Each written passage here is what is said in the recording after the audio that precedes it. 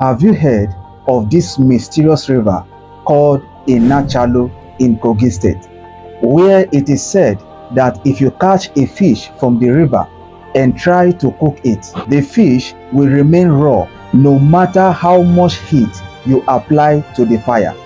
The fish will never cook.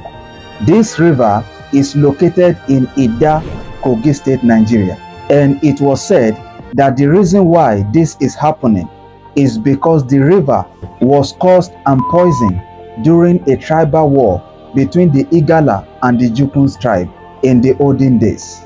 So in order to stop the Jukuns warriors from penetrating the Igala soil, a curse was laid on the river that they feed on.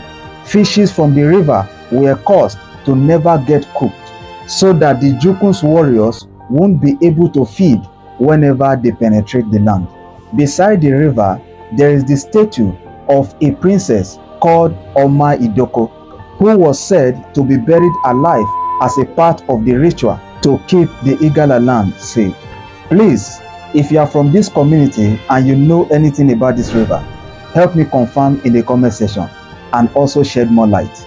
I'll be reading your comments.